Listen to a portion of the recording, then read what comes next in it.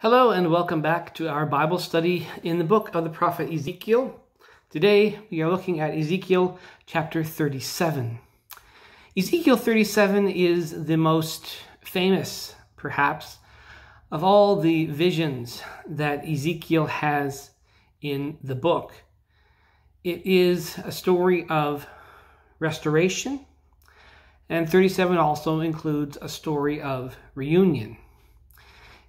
A vision which Ezekiel has in this is the valley of dry bones, which is one of the, as I said, one of the most famous, one of the most easily preached passages in Ezekiel, and mainly because God explains what he means in this passage. The passage is important because it is a descriptor of what is going on for the people of Israel, people of Judah, now as they are in exile. The vision is sent to Ezekiel after he has received a word in chapter 33 about the fall of the city. And after hearing a few things about what God intends to do, this vision comes. And Ezekiel is carried into the valley, probably the same valley that he was in chapters 1 and 2, where his call took place. And as he's brought into this valley, he sees that the valley is full of bones. And that's sort of the beginning of this. And he sees these bones that had been there, and these are not recent. They have been there for some time, because these bones are very dry. This is looking into the future. And God asks him a question and says, "Son of man, can these bones live?" "O Lord God," he says, "you know." So God calls on Ezekiel to prophesy to the bones, to tell the bones to hear the word of the Lord. "Thus says the Lord God to these bones, I will cause breath to enter you, and you shall live." So Ezekiel does as he's told in the midst of this vision, and he prophesies to the bones to hear the word of the Lord, and the bones begin to come together.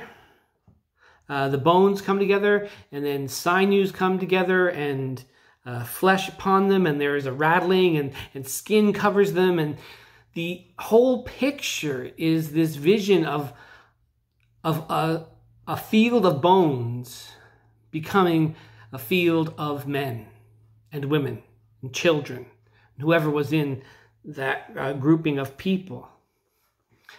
But even at the end of this, there is still no life in them, he says. In verses 7 to 10, we see that after the prophecy comes, there is still no life. And then God calls on Ezekiel to prophesy to the breath, to prophesy and to say to come, and to draw in to these people, to breathe on the slain, it says, that they may live. And they lived and stood on their feet. And there's a lot of nuance here, especially when we see those words spirit and breath and wind, which are all the same word in Hebrew. They're actually all the same word in the Greek of the New Testament as well. That breath and spirit and wind is all the same word. So when the wind comes, the breath enters them, and the Spirit of God is in there, and it's all together. So this vision that he has is this vision of dry bones coming to life. And God explains what this means. He says that these bones are the house of Israel.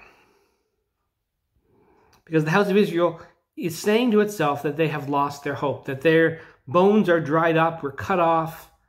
And the words in verse 11, our hope is lost. This is how they're feeling at this moment. And there is a gripping fear, a gripping sense of despair and hopelessness there. But God says prophesy to the exiles, I'm going to raise you and bring you back to the land. And the covenant will be restored. And you shall know that I am the Lord.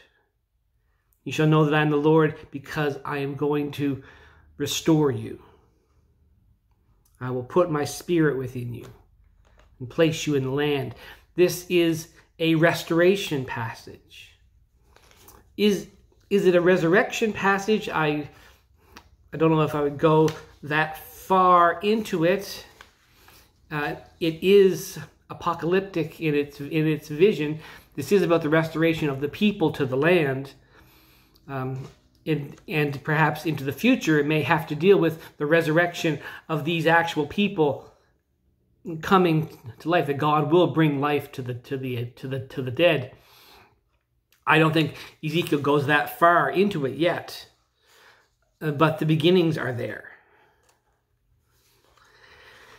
The rest of this passage in chapter 37, verses 15 to 28, are about the reunion of God's people.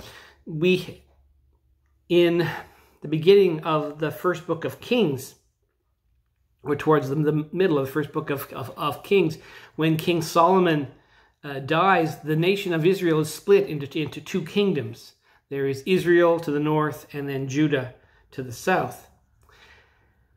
And what God says here is God wants Ezekiel to take two sticks, to write Judah on one and Ephraim on the other.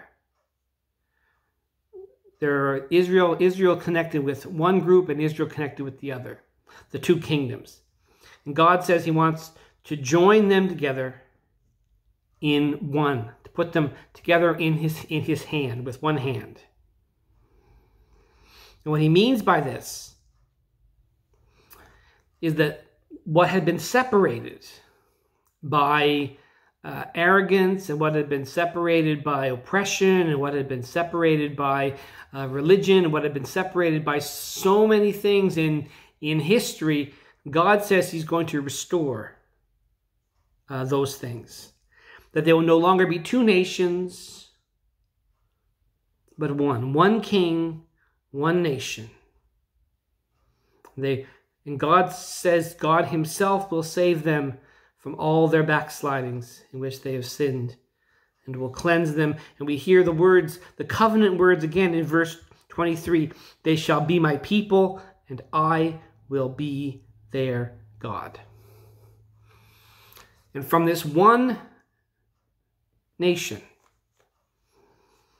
God lifts up his servant over them. And verses 24 to 28 are a clear messianic prophecy. A prophecy of the Messiah, the servant David, that will come to rule over them. The one shepherd that will be there. Their prince forever. And God says the covenant of peace that he promised before, again. The everlasting covenant with them, setting them in the land.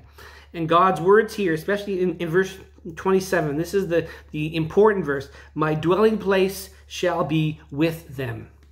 Because that is the paramount picture throughout the Old Testament, is that God wants to dwell with his people. He dwells with the people in the Garden of Eden. He wants to dwell with them in the tabernacle in the wilderness. He dwells with them in the temple in Jerusalem.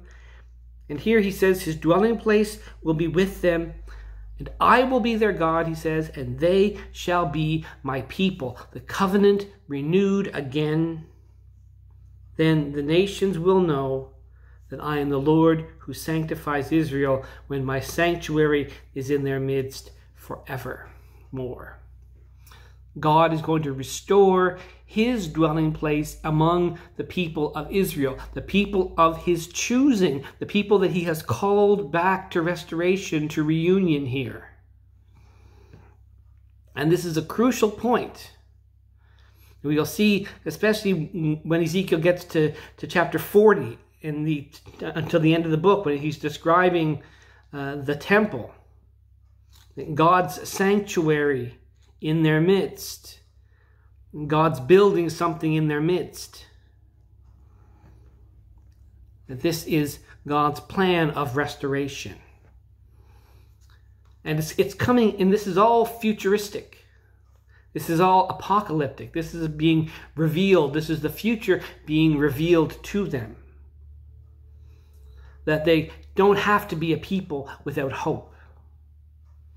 All this is about God doing these things for his people, that they will understand what is going on in his midst. Let us pray. Lord God, you have seen that at times we have been like dry bones. We have been people without hope. But Lord God, we seek that you would still restore us to a wondrous place in your presence. Bring us back to you. We would know you as our Lord and Savior. In Jesus' name we pray. Amen.